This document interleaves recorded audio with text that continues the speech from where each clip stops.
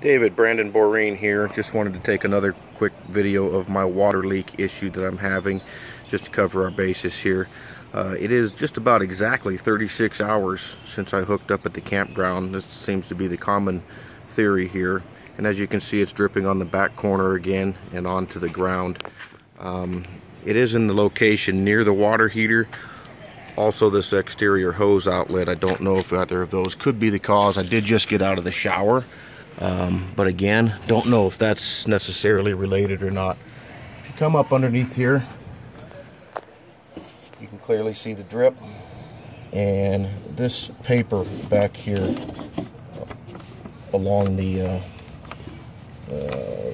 back wall, bottom side of the back wall, has a lot of water in it and dripping down. Thank you.